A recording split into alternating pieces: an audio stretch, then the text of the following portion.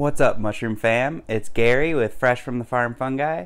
I'm here in my lab in Denver, Colorado, and today I wanted to do a video breaking down mycology lids for liquid culture or for making spore syringes or spore solutions. This is a very important tool in mycology. I've been using these mycology lids since the very beginning. When you buy a ball jar and it comes with the little metal screw-on lid, you can flip that upside down, drill a couple holes, put some injection ports and syringe filters, and that's the basic version of a mycology lid. You can even just use the micropore tape and inject straight through that, which is what I did back in the early beginning days. So a few years ago, I made a video called the Mycology Extractor Lid, and since then it's gained a lot of attention, so I thought I would go back and kind of review my thoughts on the mycology lids today. Before I get started, I wanted to give a shout out to a couple different suppliers. MycologyLids.com was kind enough to give me some samples of these Master LC lids. So they're really nice with the tubes and the IV clamp on it.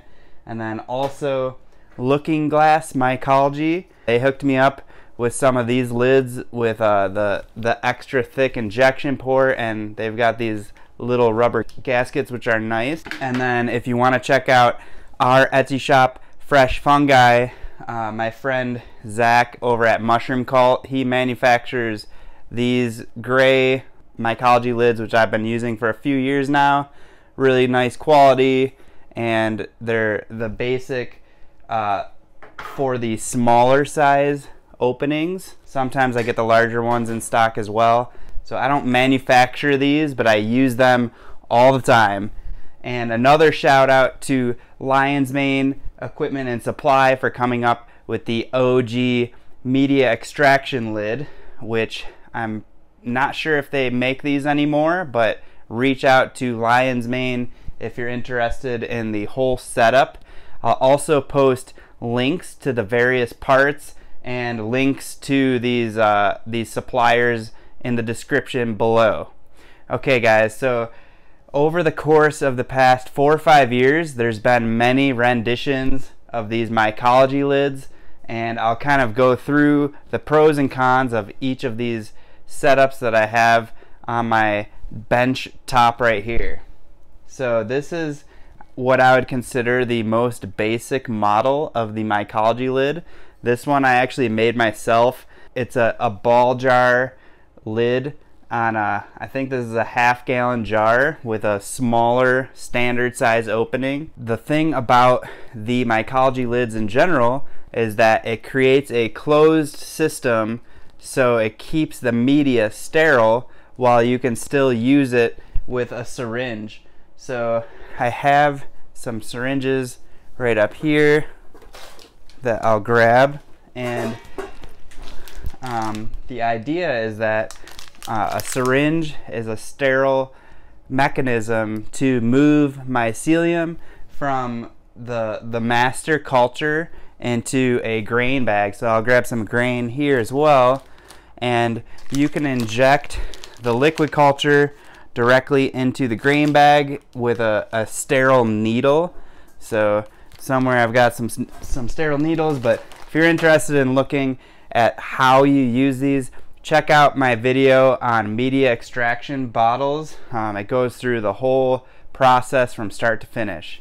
After the basic model, which is an injection port, which that is where you inject and you can draw from the same port, and it has a syringe filter as well, which is a 0.2 micron filter.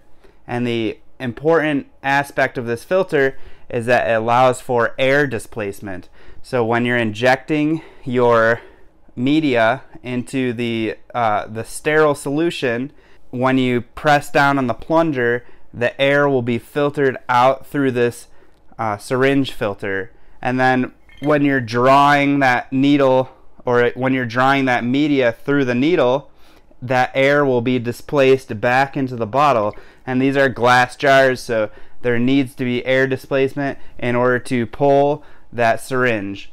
So that's the main purpose of the syringe filter. Some people think that it allows for fresh air exchange, which maybe there's a little bit of air exchange going on, but it's mostly for the air displacement inside the system here. So now I'll break down the different components of these different mycology lids. So this is a little bit more advanced model from Looking Glass Mycology. So it has a higher quality injection port on there, so you can see it's nice and thick. The lifespan of these is going to be a little bit more than these other models here, like the one on my Etsy, but you can find these replacement injection ports on my Amazon affiliate page. So if you have bought these before, these are like 2 cents each, where these are a little bit pricier, but they're going to last longer. And another feature of the Looking Glass Mycology lid is that it has this silicone gasket that fits really nicely on the lid, and that's nice because it creates a really good seal. So when you're making your spore syringes or when you're pulling your liquid culture, you don't have to worry about dripping around the edge, which that's often a problem when you're using these ball jars. The top can get kind of grimy, so that's a really nice upgrade. I like the little gasket on there. So now moving down the line here, we've got our MycologyLids.com Master LC lid right here, and I really am a big fan of this Mycology lid. So this is it looks like 1/2-inch tubing, which is really nice for those thick LCs.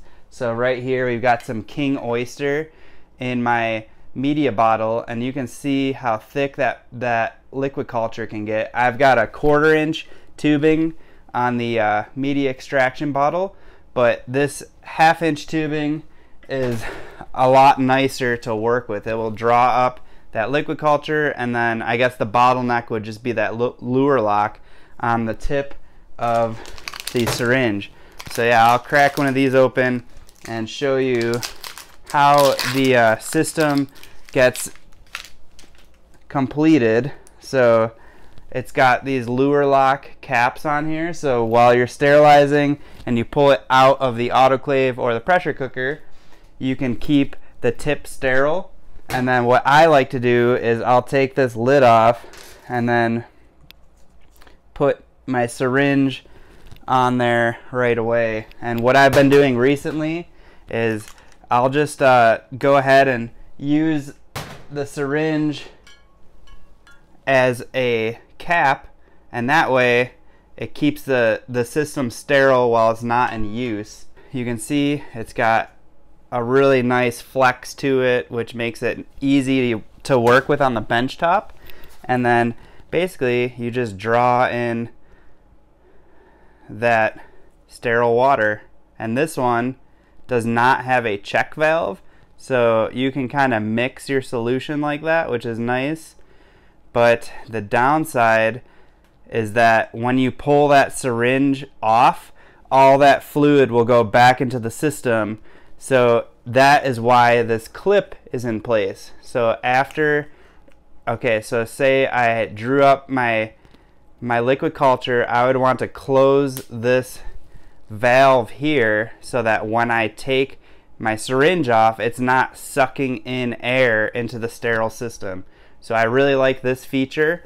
On the traditional Mycology lids, there is a check valve that is not present on that model, but right here I've got some more that I'm using. So that is the same concept as these check valves. So that's a one-way valve that liquid can only flow through this into the syringe, and then that way it doesn't contaminate your liquid culture. So if you don't have a check valve, you can get these IV valves here, or they just come with them on these MycologyLids.com Master LC lids. But with the original media extraction lids. There's the lure lock, the check valve, and then this little transfer section here, which it looks like it's a male lure lock piece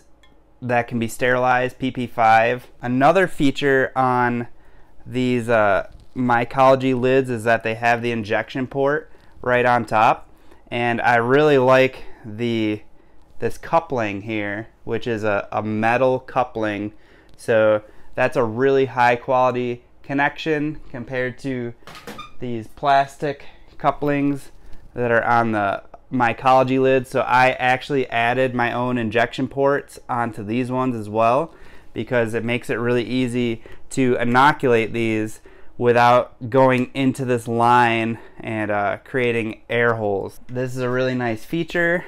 This is on just a 1/2 pint ball jar as well, a largemouth, which is nice. And then, yeah, I really like using these to make my spore syringes. You can place it on a stir plate with this stir bar, and how they set up the tubing, you can kind of wind it to the edge, and then I would put my spores in there and go ahead and just allow that to mix while I'm setting up my workstation, just like that. So really nice product here. I highly recommend the 1/2 inch tubing and this metal gasket or the coupling. So like I said before, I'll post links to the parts if you want to make your own lids. I will post links to these lids that are all laid out on my bench top here, and then the Lion's Mane Equipment and Supply, you're gonna have to reach out to them because they closed their storefront here in Denver. But I do use these almost every week for about 3 years now. I would say 3 years or 2.5 years. So, and they've held up really nicely. So awesome product. If you're interested in any liquid cultures, we just restocked our Etsy for springtime. So check out our Etsy shop, Fresh Fungi. If you have any more questions about Mycology lids, feel free to comment in the comment section below. I hope you enjoyed this video and the breakdown and the back engineering of these Mycology lids. It's a really simple concept, but it helps to scale up the growth phase for your mushroom starters. Alright guys, thanks again for watching. If you're looking forward to more Mycology videos like these, subscribe, give us a thumbs up, and until next time, much love.